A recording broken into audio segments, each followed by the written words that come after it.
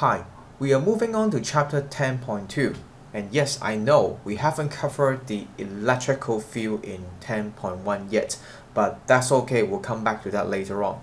So we'll continue with gravitation in 10.2, and now we are going to do the hardest thing in chapter 10.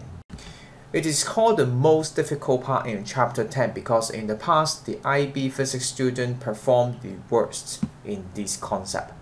And the concept that we're going to learn is kinetic energy, potential energy, and total energy in an orbital motion. And there are two reasons to support why this is hard. And the first one you can see here, the equation that we're going to derive is not going to be on the data booklet. None of them is going to be on the data booklet. Reason number two, later on when we try to do some examples, you'll find out the relationship between these three things are not quite intuitive, and so that's why it takes some efforts to actually understand through the equation and connect that with the actual physics. Without further ado, let's start to derive it because this is very fun. Let me give you the equation first. Alright, these are the three equations about kinetic energy, potential energy, and the total energy. The thing that I want you to do now first is to copy these three equations into your personal data booklet. Do it now.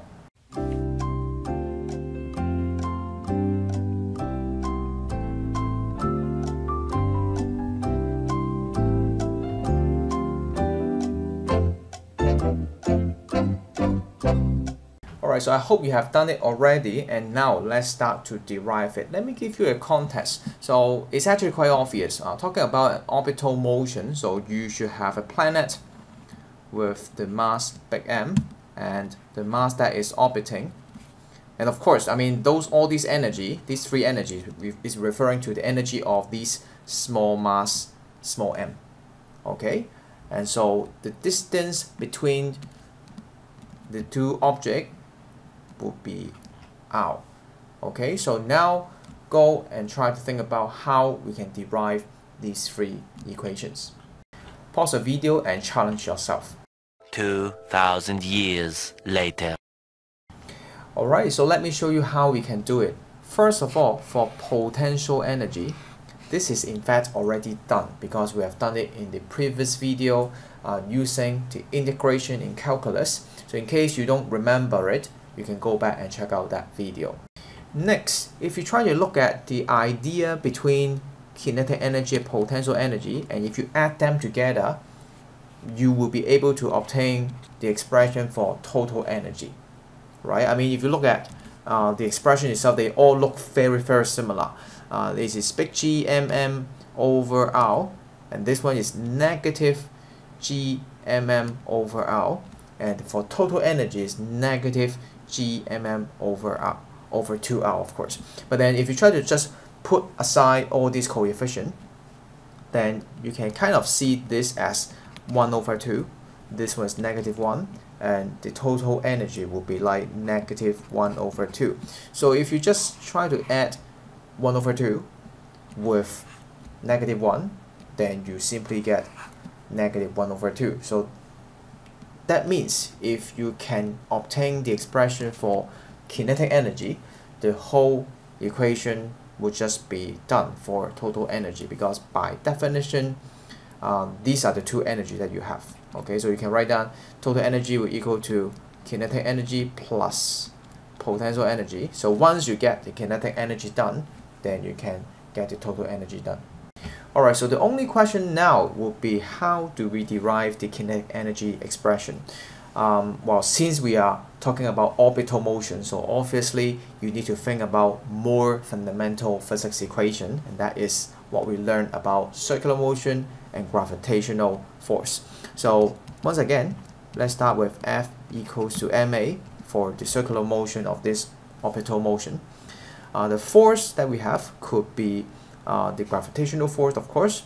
So big G, big M, small m over R squared equals to the small m, because this is referring to the small mass that is orbiting, and A we can use V squared over R. So if you try to simplify this, we could take away the R on this side and only leaving you with one R, and then we can take away the small m, and therefore V squared equals to big G m over R. Then you probably get stuck here. The only thing that you need to recall is simply the basic definition. Well, there's no advanced definition, I mean just simply definition of kinetic energy. So in general, we'll call it half mv squared. That's basically what you learn. And in this case, actually it's not definition, we derive it, right? It was derived, this equation is not definition, sorry about that. It is derived from the work done equation. Work done is being defined, and then we can derive this kinetic energy. So now we are just applying it.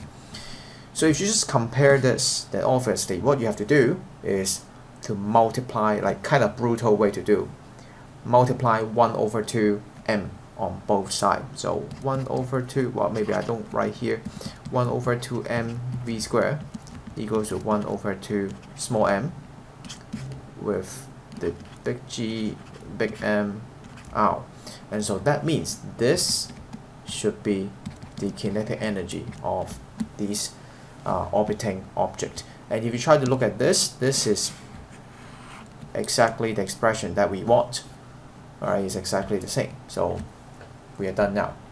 So in the next video, we'll try to do some exercise, but for now, I think one thing you should learn, other than just deriving it, one thing you should learn is no matter where the orbiting object is, no matter what orbital altitude, that means what R you have, the relationship of kinetic, potential, and total energy will have a ratio of this. Once again, 1 over 2, -1, and -1 over 2.